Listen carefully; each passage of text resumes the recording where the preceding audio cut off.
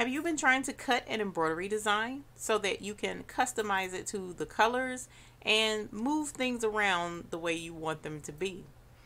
Well, in today's video, we are going to discuss using Sew What Pro to cut an embroidery design. So stay tuned and we'll get right into it.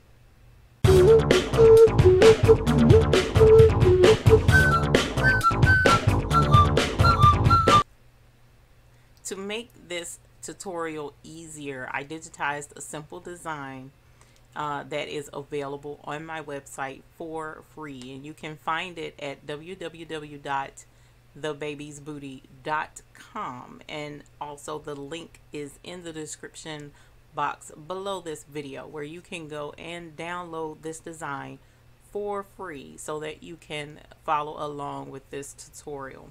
We have Sew What Pro open on our desktop, so let's go ahead and navigate to the design that we want to edit today. So up here in this toolbar, you will see up under File, Edit, View Tools. Right up under that is a yellow folder, and if you hover over it, it says Open. Let's click there, or you can do Control O on your keyboard if you're more comfortable with keyboard shortcuts. Now here it opens up the dialog box for opening an embroidery file. The embroidery file that I'm looking for is on my desktop, so it's important for you to know exactly where your embroidery design is that you've downloaded that you want to edit. Mine is on the desktop, so let's scroll down, and it's this one here, the hoop group 4x4, and let's open that up. So here is a design that I digitized, and the design says we hoop as a group, and that is the name of the group that I have on my website, thebabiesbooty.com. We are called the hoop group. So if you would like to join, you can also do that at thebabiesbooty.com. But this particular design, I have it digitized where everything is one color. So it's just one color stop. It will do the entire thing with one color thread without stopping. Well, let's say we wanted the frame or the hoop to be black, and we wanted the lettering to be a different color as well. Well, in order to do that, we have to split the pattern or cut the pattern, whichever terminology you wish to use. So let's go to our cutting toolbar. You want to go to a couple of ways you can do this. You can go to Edit and Split Pattern. That's one way to do it. Or you can come to this handy toolbar as well, and it's right here, Open Cutting Toolbar. So we can click that as well. And notice another toolbar popped up. It's this one here. So you have several options here on this toolbar. One says Cut Pattern, but notice that it's grayed out. Then it says Select Points, Select Colors, Anchor Points. We want a hoop guide, split at stitch. You have a cute little pink eraser, close, and then your help question mark. So you can choose that to get some assistance as well. But this one is pretty easy. So let's go ahead, and what we'll do is isolate the letters from the hoop. So I'm going to scroll up on my mouse wheel, and we're going to blow this up a little bit more. And I'm actually going to cut off or turn off the live view of the stitches. Okay, so let's go to View, and I'm going to turn off Texture. You don't have to do this in order to cut the pattern. I'm only doing this to make it easier for us to determine where exactly our stitches are. So once this cutting toolbar is open, now what you can do is select points, which is what this is, and put points around the part of the pattern that you want to split apart or to cut out. So this whole center area is what I want to break apart from the frame. So we'll put a dot here by clicking one time on our mouse, and notice there's a dot. It's pretty hard to see, but it is there. Then we're going to come over here and we're going to essentially draw a box around the area that we want to cut out. So I'm going to click over here. Now notice there's a dotted line that formed between the 2 points. So if I zoom in, you'll see that it's clearly between the frame and the top of the letter W.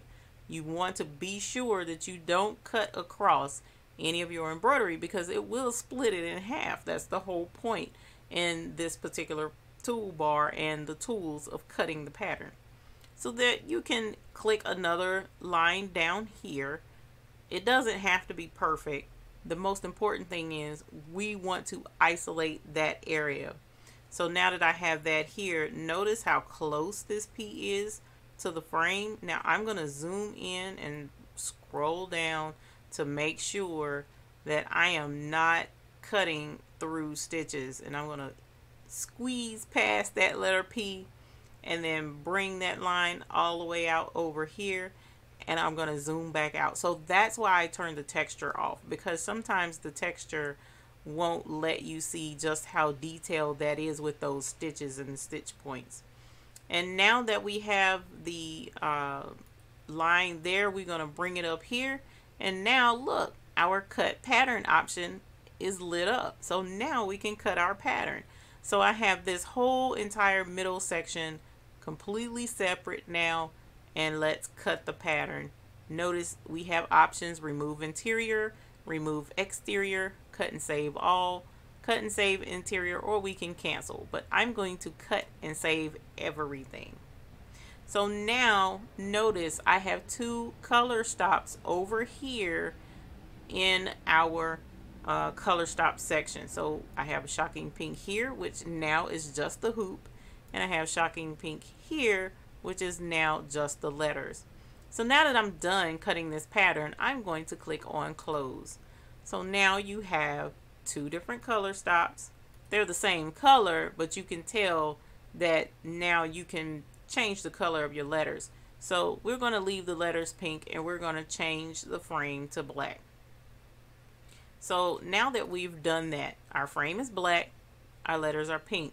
So now I'm like, you know what? I'm going to get a little more fancy, and I want hoop and I want group to be different colors from we and as a. Okay, so let's go ahead and split it again to get you used to and familiar with cutting apart your pattern.